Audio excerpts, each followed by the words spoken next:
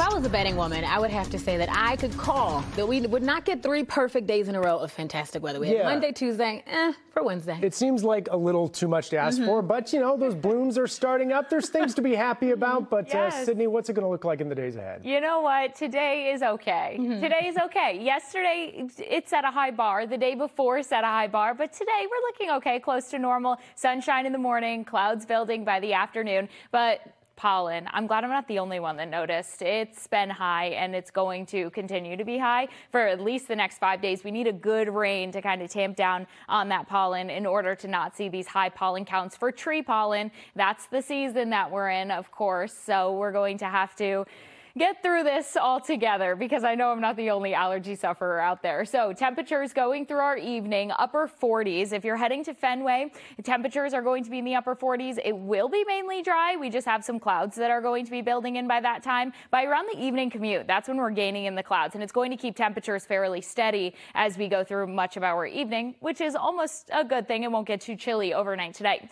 So temperatures around 54 in Cambridge, 52 for Boston College, 52 in Milton. And going through our day, these temperatures, especially inland, are going to continue the climb. A little bit more difficult for areas along the coast to get all that up there because we had a wind shift overnight last night, and it's going to be bringing in a sea breeze, keeping us a little bit cooler out there. Definitely not pushing the 70s today, but we will likely make it to the low 50s before those clouds start to grab on around 4, 5, 6 o'clock, and we're going to see a full sky of clouds by the time that we're heading into the evening and by the time the sun goes down just before 7:30. So high temperatures today around 54 for Boston. Areas inland pushing the middle 60s, Fitchburg 65, Worcester 62. So that's some good news that we will have a bit of a warm up, especially inland today. But our next couple of days, we're staying cooler Friday, staying in the middle 50s. Above normal, though, once we get into Saturday. Saturday will be a treat. The thing is, we have morning showers Saturday, but don't cancel the day because once those showers clear out,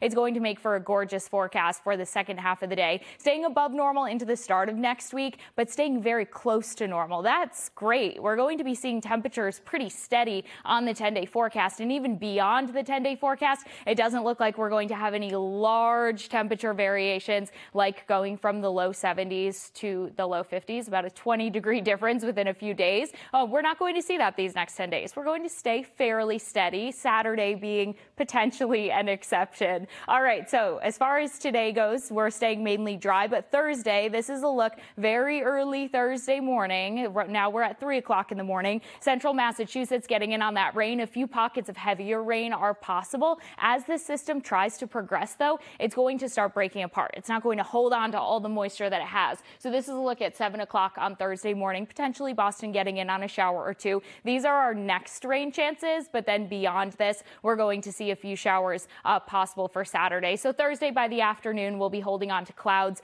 but not as far as those rain chances are concerned. We're not still going to be getting wet. Friday, a bit cloudy, possibly a shower or two late Friday, but it's going to be early Saturday when we do have those next rain chances joining us. And Saturday, potentially seeing those rain chances until around noon in spots. But once we get into Sunday, it's going to be looking very nice, very sunny. That sunshine returning Sunday, Monday, and Tuesday, and temperatures staying steady in those upper 50s. I know. I love when you say the best news for last. I know. Right. It's great. Look at all the sunshine next week. We have it back.